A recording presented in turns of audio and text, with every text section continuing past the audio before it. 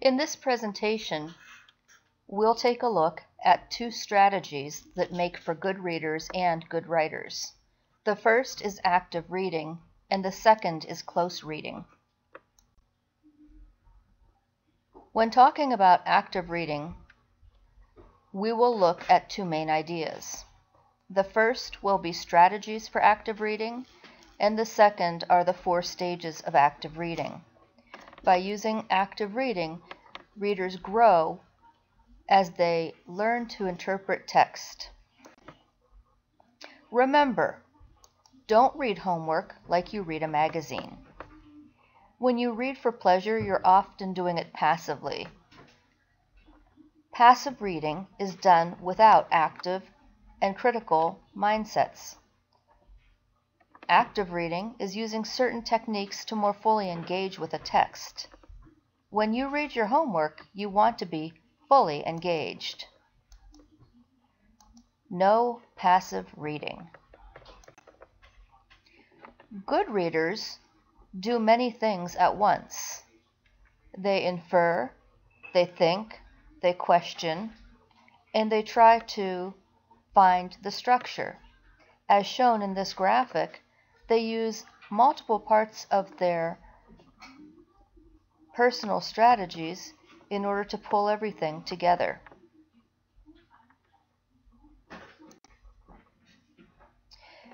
As you're active reading, remember to keep your focus on meaning. What any writer means can be interpreted in many ways by many people. It's really important to know what you believe the meaning of a text is. Therefore, you're going to want to find the main idea. This is the key concept of the topic, the meaning, and sometimes you form your own opinion about the meaning, and that's okay. As you're reading actively, you'll want to annotate. There are many benefits of annotating. Annotating is simply writing notes in the margins of the text as you read. Annotating will help you locate and interpret the meaning of any text. Annotations will give you a variety of points to keep in mind, and annotating will save you time. As you can see, in addition to writing notes, you can also use highlighting.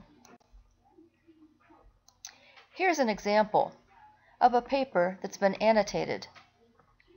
You can see that there are plenty of questions and comments, circles, and arrows on the page. Here's another example of annotating.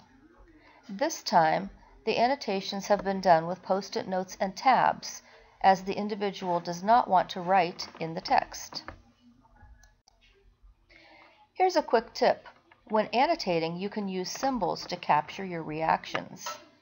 You can put a star next to important things, an exclamation point next to interesting things, a plus next to key words, arrows to describe processes, directions, or events in the plot, and question marks where you've become confused or have a question to discuss in class.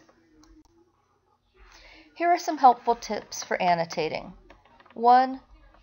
Try to determine the topic. What is it that's being talked about? Try to determine the main idea.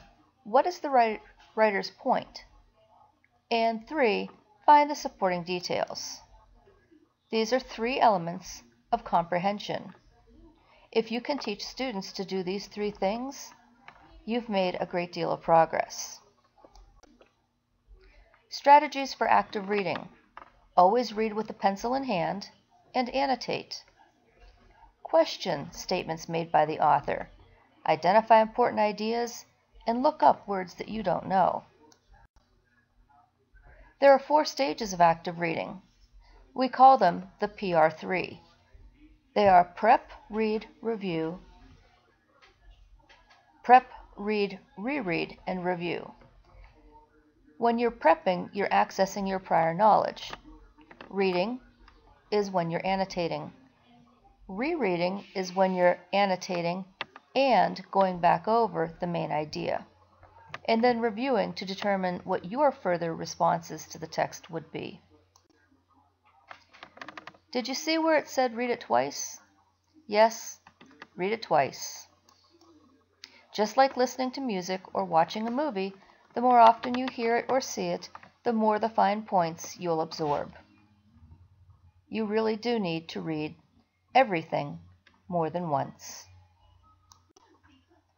When reading informational text, you'll want to read the response questions at the end of the selection prior to beginning reading.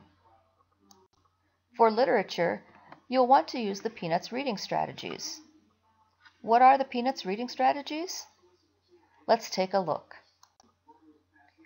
The Peanuts reading strategies are predict, visualize, connect, question, clarify, and evaluate.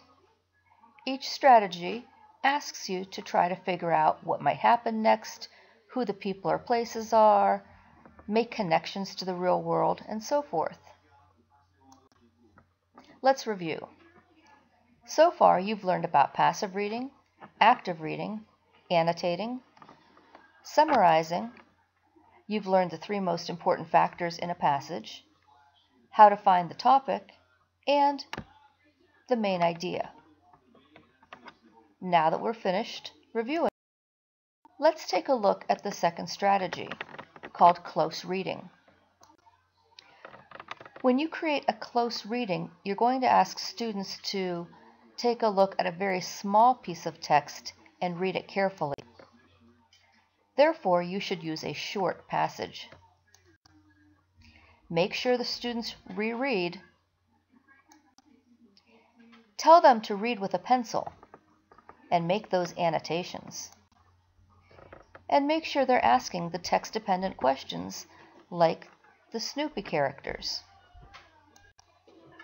It's okay for students and for you to struggle a little bit as you close read. It gives you something to talk about in a whole group setting when you come back to class. Remember to read like a detective and write like a reporter.